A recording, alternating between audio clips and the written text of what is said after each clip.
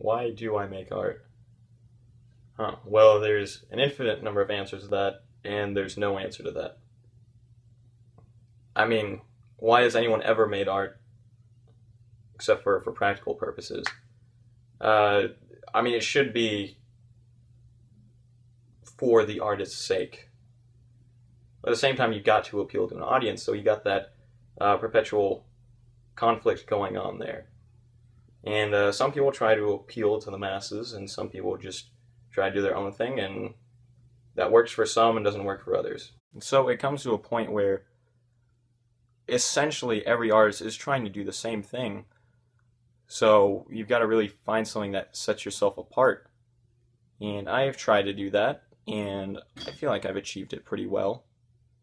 But I can't entirely be the judge of that. So I do my thing, and it's for the people to judge. And hopefully nothing seems too contrived. So I guess what I try to do is just capture what I feel on the inside and try to put on the canvas. And for me, it's always significant and always comes out different. Some people might not see it the same way, but I guess that's kind of the point.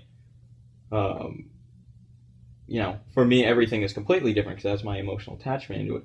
Whereas for some people, it just either they don't get it, they don't want to see it, their mind's not open to it, or they just don't like it for whatever reason.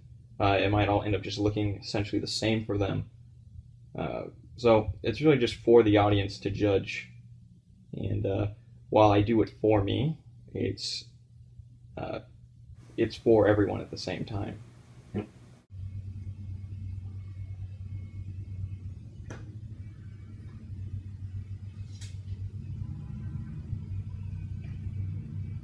Oh, wow.